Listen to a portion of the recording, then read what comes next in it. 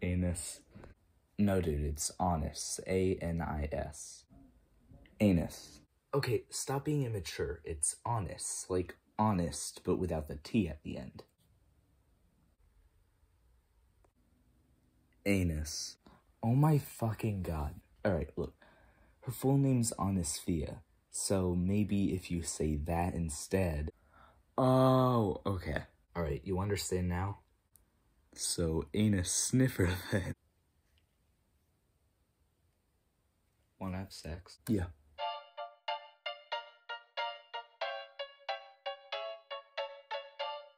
Hello everyone, I hope you're doing well. My name is YouTube channel and welcome back to my Bizaster. So the winter 2023 season is officially over now, meaning that a lot of new anime are concluding and a lot of newer anime have started airing. I've actually been looking forward to quite a few of the spring 2023 animes, so expect some videos on those sometime in the future. But for now, I wanted to take a look back at some recent anime and review them. And the particular anime I'll be talking about today is the magical revolution of the reincarnated princess and the genius young lady. That's all one title. I'm not talking about multiple anime, that is the title. I have a lot to say about this show, and I'm very excited to talk about it, but the first thing I want to do was thank you guys for helping me hit well over 100 views on my Bochi the Rock video.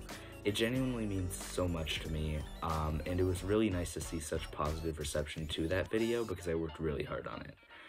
If you haven't seen that one, I can link it down in the description in case you want to watch it. No pressure though. But that's enough stalling, so without further ado, let's get into the review. Shit, that actually has a pretty nice ring to it, and it rhymes. I should start saying that in my future videos. Let me just make a note of that really. Actually, I'm not gonna make a note of that. I just wing everything on this fucking channel. So, this anime is actually an isekai one, hence the long-ass title. However, the isekai aspect of the series takes a backseat to the rest of the show because first and foremost, it's a GL. I normally avoid BL and GL anime because finding a good one is a pretty big gamble. You might end up with a really great show, like Sasuke and Miyano, or you might end up with Love Stage and regret your life choices. Luckily though, this is not one of the weird ones. I normally avoid isekai anime due to them being copy and paste shows that overpopulate the list of seasonal anime. You guys know how the 8 billionth person was born just a little while ago? Yeah, the amount of isekai shows have probably surpassed that number by now. For those who don't know what the isekai genre is, the name is a Japanese word that roughly translates to generic brown or black-haired male protagonist is sent into a fantasy world in which every female character is a walking pair of abnormally sized tits whose only personality is wanting to fuck the main character. Don't look that up, just trust me on this one. However, this anime looked too enticing to just skip over, so I gave into temptation and watched it. And it was pretty good. It was far from being a perfect show, especially due to reasons I'll get into later, but I can say with confidence that I enjoyed it. The story starts out with our main character, Anus Sniffer, or Anus for short, apparently being transported into a magical kingdom, something that I completely missed on my first watch. That's how forgettable the isekai elements of this series are. It's honestly kind of funny when I remember that the series is technically an isekai, because aside from the title, the confusing reincarnation scene at the beginning, and a small part at the end that you could easily miss, there's practically no mention of reincarnation or anything. Like I said, I genuinely didn't even notice the whole reincarnation scene in the first episode, and I only realized what it was because I rewatched the first 4 episodes with my friend, who is a lesbian that enjoys GLs, and I really wanted to see her reaction, pointing it out to me. Oh, and she was also in that one video I made about the Violent Evergarden movie. Link in description. This was so funny to me because on one hand, I was glad they just brushed off the whole thing because I'm so tired of generic isekai plots, but at the same time, I'm like, that's it? The word reincarnated is in the fucking title of the show and they mention it for like less than a minute. You know that one Drew Gooden video where he talks about that Daddy Can't Dance movie and says that the movie would still make sense if they removed the weird scene at the beginning and the crazy ending? Yeah, that's how I feel about this show. Also, I hope at least one person got that reference because if no one did, then I just embarrassed myself to hundreds of potential viewers. Great job, Bizaster. Anyways, Anus is reincarnated as a princess in a magical kingdom. Her family consists of her dad, whose name I forgot, her annoying fucking brother, Al, and her mom, Wendy from Wendy's. Anus Sniffer was supposed to be next in line for the throne, but here's the thing, she's a little quirky. You see, she's not like other girls because she likes monster hunting and invented this new concept called magicology, not to be confused with Scientology, which was created by a different Anus Sniffer because she can't use regular magic. Needless to say, her dad is pretty pissed about her lifestyle, and since she refuses to become queen, her brother is set to become the king. Her brother is also set to marry Euphelia, a combination of the name Euphemia from Code Geass and pedophilia, a term commonly associated with Evangelion fans. Euphelia is the princess of another kingdom, well, that is at least, until Al publicly annuls their marriage at a party with hundreds of people and announces his plans to marry a commoner. Euphelia never really wanted to get married to Al in the first place, but since it's for the sake of their family, she's like, hey, what the fuck? And Al responds to this very valid question by making shit up about Yuffie and gaslighting everyone into believing that she's the villain here. See what I mean about Al? This dude's a fucking bitch. Also, unrelated, but I just wanted to mention this comment that was on the video that I got this clip from really quick, because oh my god, it is so funny to me because it's so true. Like, every single show I've seen that has like rich people parties literally is perfectly described by this comment, and it is so funny to me. That's all though. Anyways, this obviously leaves everyone in shock, especially Yuffie, of course, when all of a sudden Anus comes crashing through one of the banquet hall windows magicology style. And you may be wondering, after such like, a weird entrance, she must, like say something to Yuffie that's like clever and well thought out, right? So I'll give you A and B, two choices, and you can guess what she said. A is, I'll take you under my wing and let you be an apprentice. And B is, I'll allow you to live with me until this whole situation dies down. Make your guesses. Alright, done? If you guessed either of those, you're wrong, because what she actually says is, I'll kidnap you. Anyways, Anus successfully #secures the bag and flies both her and Yuffie back to her home on her broom. And that's the first episode. The first episode was honestly great at establishing both the story and the tone of the series, and I really enjoyed it. I mean, it's usually a good sign when the description of the first episode also works as the synopsis of the series. I'll go further into the story later on when I sort of get into the spoiler territory, but for now, let's move on to the characters. I really love the main character, Anus. Yes, I'm going to keep calling her that, fuck you.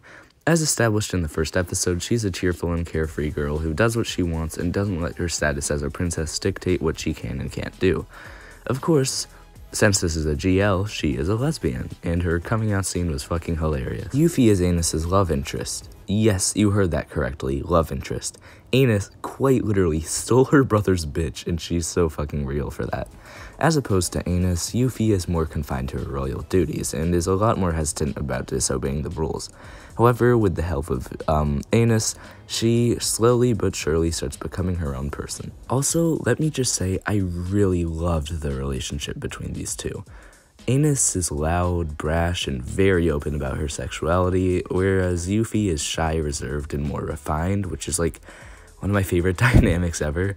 It results in a lot of adorable and funny moments, especially in the first 4 episodes. As for the side characters, you have Anus's family, Yuffie's dad, Tilty, Ilya, Lainey, and Lumi. Anus's brother is, well, an asshole, but he's supposed to be. He serves as the primary antagonist for a good portion of the series, and I thought he was a solid villain. Anus's mom might have been a good character, but I was too distracted by the fact that she looked like the Wendy's mascot to pay attention to her. And then you have Anus's dad and Yuffie's dad, who I am still trying to get a read on. I genuinely cannot tell if the show is trying to portray them as good or bad. Like, in one scene, the show will be like, hey, these guys are cool and funny. And then in the next scene, it'll be like, ooh, maybe they're physically abusive, maybe they're not. Clearly, the author of this series struggles with keeping track of their characters' personalities because this is not the only instance of that. In fact, it's not even the strangest one, but more on that later. Tilty was a great character that was kind of similar to Rio from Bocchi the Rock, and I really wish she was in the show more. However, she was still in the show a fair amount, and I thoroughly enjoyed her interactions with the other characters. Ilya was also awesome. She's Anis's maiden caretaker, and while she's kind and reliable, she also serves as the provider of a lot of funny snark commentary. Lainey is the girl that Al fucked Yuffie over for, and I expected to hate her, but she was actually a really cute character. The whole thing is, she's not to blame for the whole Al incident, but I can't get into why due to spoiler reasons. And finally, we have Lumi, who was introduced later in the series. That is all I'm going to say for my description of her, because I can't say anything else without going into spoiler territory, and also there's nothing else to say about her because she's very boring. Now let's move on to talking about the art and music. The art wasn't anything too special, and the music wasn't really anything too remarkable either, but both were good. I really did like the character designs though. And that is all of the basic stuff that I wanted to talk about. However, there's still a lot more I wanted to talk about in terms of the story. Unfortunately, I can't really go into detail about it without going into huge but still sizable spoiler territory, so if you haven't seen the anime and still plan to watch it, then I would highly recommend clicking off now, and I'll give you a few seconds to do so. Okay, so I really want to enjoy this show in its entirety. After the first 4 episodes, I had the series rated as a 9 out of 10, and I was really excited for the new episode to drop. But unfortunately, even with its strong start, after episode 4, the show started going downhill. I still enjoyed the rest of the show for the most part, but by episode 9, I stopped getting excited for the new episodes. And the final arc, which consisted of episodes 10 through 12, was beyond boring. Episode 10 was where the show sort of stopped being an action fantasy / GL and turned into a stupid political drama that was so hard to sit through. After the final battle between Anis and Al in episode 9, which was really well done, Al is revoked of his right to the throne, meaning that Anis becomes next in line again. Of course, since Anis is a free spirit, she doesn't want to become the princess, and Yuffie doesn't want her to either. Yuffie really wants to take her place, and that's where Lumi comes in and introduces this stupid deal with the devil subplot that literally goes nowhere. I really enjoyed this show, I did, but it went from being a fantastic GL that I could hardly wait to see more episodes of, to a more plot-focused action fantasy, to a shoehorned-in political drama that was a complete slog to sit through. Speaking of being shoehorned in, way too many parts of this show were. I'm not gonna lie, I was mainly just watching the show to see Anis and Yuffie end up together, and while I enjoyed quite a bit of the other stuff, I could not bring myself to give half a shit about whatever the fuck they had going on later in the series. The political drama arc, the whole Soul Collector Lumi side plot, the whole reincarnation thing, all of it just felt like it was tossed in for no reason. But the absolute worst part of the last 3 episodes was the absolute retcon of Anis's character. She goes from being a free-spirited girl who doesn't care what people think of her and doesn't want to be restrained to her royal duties, to a girl who cares what people think of her and is restrained by her royal duties. She and Yuffie also barely interact in this arc, which is like the reason everyone was still watching the show. I like this show, but god, is it really that hard to not butcher a character? You know, especially the main one? In the end, Yuffie ends up being crowned princess with Anis as her right-hand woman, and they begin the revolution that they wanted to start. It's a very satisfying ending, and yes, Anis and Yuffie do end up together, and it's very cute. But not even that's all well and good. In the first 4 episodes, Anis is established as being very open about her sexuality and feelings for Yuffie, whether it's through flirting with her, teasing her, or, you know, outright declaring her love for her. Yet in the last episode, she turns into an embarrassed and flustered character out of literally nowhere? I'm sorry, I know it's not that big of a deal, and I'm more than satisfied with the fact that they ended up together, but I cannot get over it. And also, please don't misinterpret this as me going like, grr, she's supposed to be the dominant one, this makes me angry, because I promise that is not at all what I'm trying to say. All I'm trying to say is that it makes 0 sense that she goes from literally declaring her love for Yuffie on multiple occasions during the earlier part of the series, to getting embarrassed and flustered when Yuffie does the same thing at the end of the series.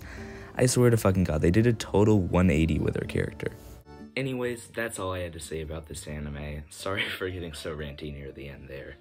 All in all, I really did enjoy this show, and even the weaker parts of it had some entertaining moments. It's just that this show had the potential to be one of the greatest romance anime ever, and I really wanted to keep thinking that, but there were a few too many flaws and hiccups that hindered my enjoyment of it. I would personally rate The Magical Revolution a 7 out of 10, because I still did really like the series. It just failed to keep being a 9 out of 10. Anyways, that's all I have to say, so thank you guys so much for watching. Please consider liking, subscribing, and sharing, because it all really helps me out, and I hope to see you all in the next one. Have a great day, and bye.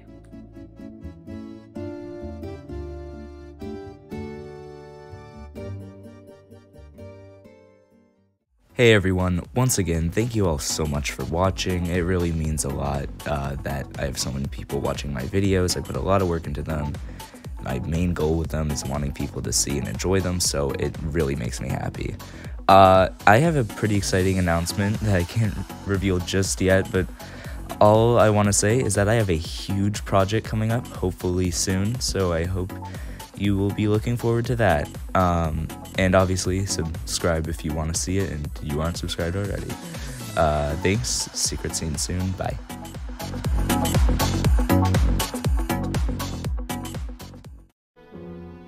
好きですよ。